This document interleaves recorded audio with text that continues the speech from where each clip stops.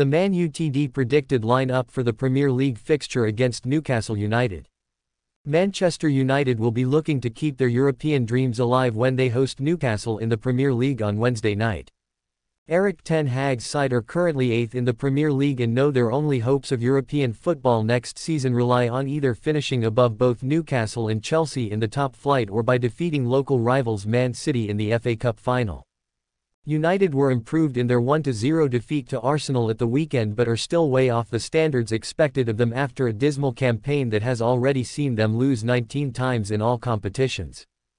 Ten Hag could hand youngster Willy Kambwala a start after his impressive cameo from the bench last Sunday, while Lisandro Martinez and Bruno Fernandes could make their long-awaited returns to the matchday squad following respective injury issues. Here is how we think United should line up against Newcastle. 1. Goalkeeper, Andre Onana. He made some big saves against Arsenal and deserves to keep his starting role between the sticks.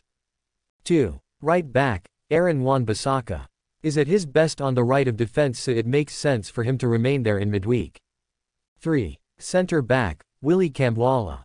An impressive cameo from the bench against Arsenal and should be starting ahead of Casemiro at centre back. 4. Centre back, Johnny Evans. He was solid enough at the weekend and it would be good to see him as part of a proper defensive partnership again. Martinez could replace him from the bench. Alright guys, thanks for watching. Please subscribe for the latest Man United news updates.